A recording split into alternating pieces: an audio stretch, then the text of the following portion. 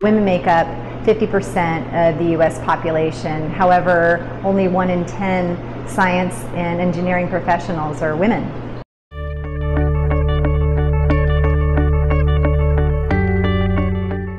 STEM careers are growing at double the rate of many careers, and it's really important to position girls so that they can participate in being successful in these careers.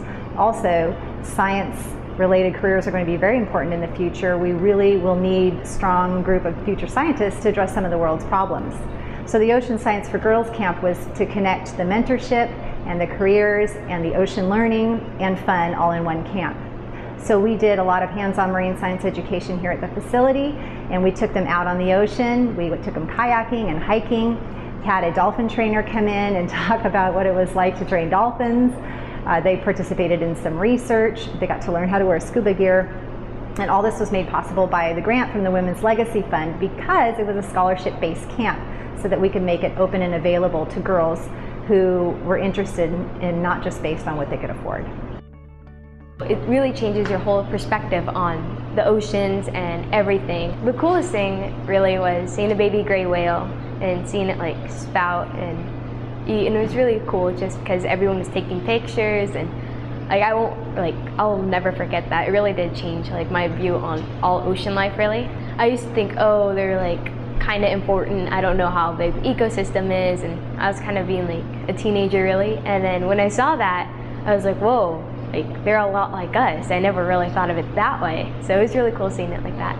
Mia was one of our favorite campers because she came to the camp convinced that she was going to be an actress, which she probably will become. She's full of energy, but she wanted to learn more about the ocean, but she didn't have a lot of confidence in her science ability.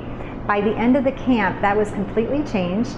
She went home and told her mom that she was going to be an environmental activist as well as an actress, and she continues with that enthusiasm today. And watching the change in her confidence to feel that she could compete in some of these science-related careers was very, very inspiring. Sometimes it only takes one experience to really change our path in life. That's the thing that as adults we tend to forget. We look back on life experiences and we remember why they were such a key turning point in our lives, but we don't always plan for them. So by doing this camp, we can plan an experience like that for these girls. Like for Mia and some of the other girls, seeing that baby gray whale off the side of the boat was an unplanned experience that we sort of planned, and it changed some of their lives forever. I want to say thank you to the Women's Legacy Fund for making this camp possible. We really work hard to make sure that our programs are accessible to a lot of different students, and by having these girls here in one camp in a way that we could reach them for a whole week really made a difference to these campers, and it also made a difference to the mentors that came as part of our community to help advance their learning.